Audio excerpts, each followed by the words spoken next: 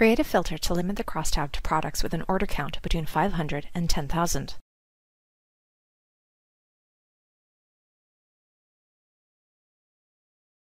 When filtering by measure for a hierarchy, you can specify the level to which the filter applies. In the definition for the rule, select the measure on which it will be based.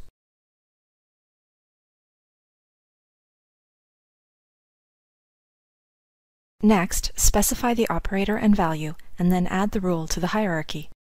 Note that in this tutorial, typed values are entered for you.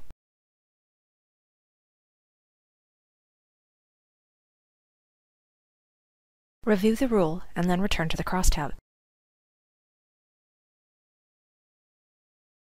Now add another rule to also limit categories to those with an order count of greater than or equal to 15,000.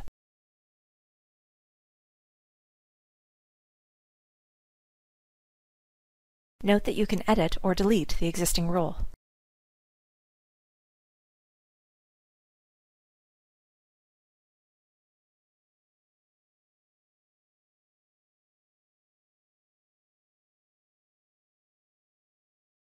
When adding multiple rules, you can choose the AND or operators to combine them as appropriate. You have successfully created a filter based on a measure. This is the end of the tutorial.